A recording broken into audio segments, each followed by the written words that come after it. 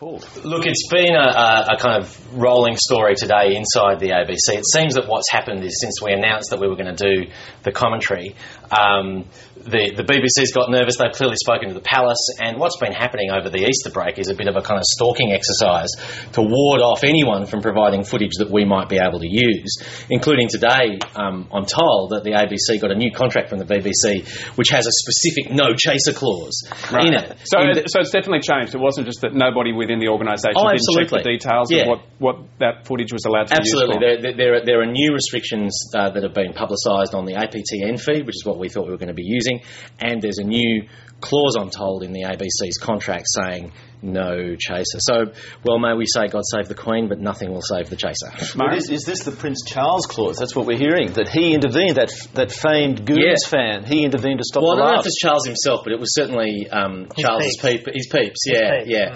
Clarence House is running the kind of media side of the wedding at least, and it has imposed restrictions. Clarence House is Prince Charles's house, I suppose, or palace, or whatever they have. Love shack. Yeah, exactly. Yeah, it is. Why don't we just call it private office, because that's too much information. Exactly. Yes. Yeah. And they're the ones who've certainly been imposing these restrictions, and also contacting other media organisations to prevent us from actually getting an alternative feed. Tell us about that.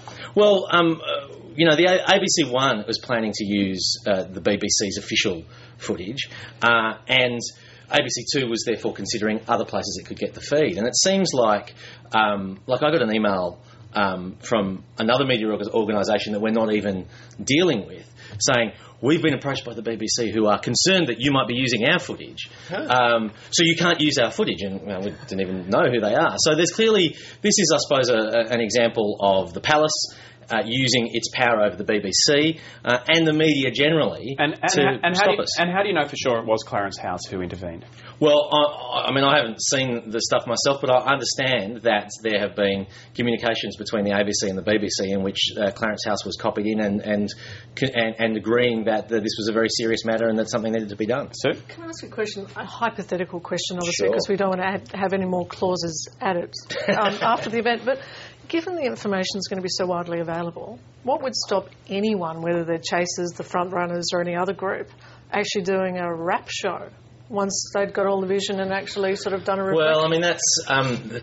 there are restrictions on the... Forever and ever. Yeah, well, certainly on the use of the footage. Sorry, that was my rule. Yeah, till death do us part, which can be earlier or later for different people. But yeah, no, there are specific restrictions preventing that. And I suppose from our perspective, what we were always planning to do was the live commentary, to actually weave our commentary and the stuff that we've prepared into those live pictures, and that has been made impossible. So we understand that the ABC's hands are tied, essentially. You've got 2 days to circumvent it, Julian. You can do something. Lightning sketches. Well, there's something ridiculous about this.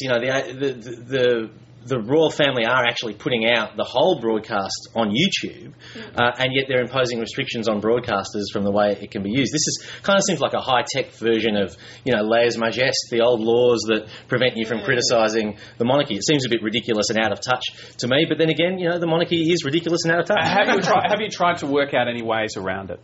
We've looked into it and we don't think it's viable, and in particular because it looks like it would endanger the ABC's ability to run the ABC One coverage. We actually always thought this was a good example of multi-channeling.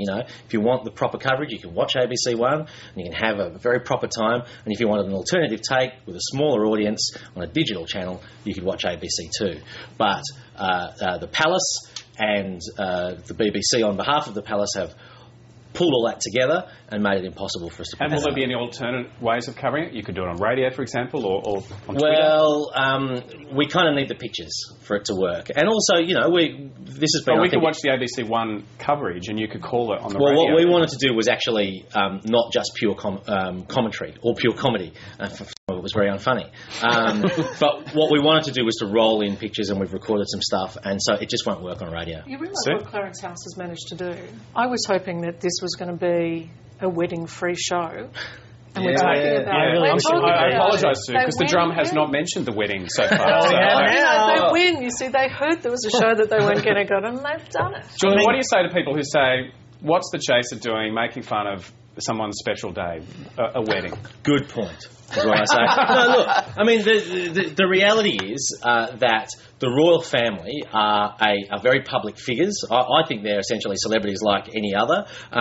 Also, we're talking about the future head of state of Australia, and this event is being used for the palace's purposes for good publicity. I think the question is it legitimate to make fun of it? And I think the answer is clearly yes. The palace disagrees, and that, I suppose, shows the way the palace is trying to use its power.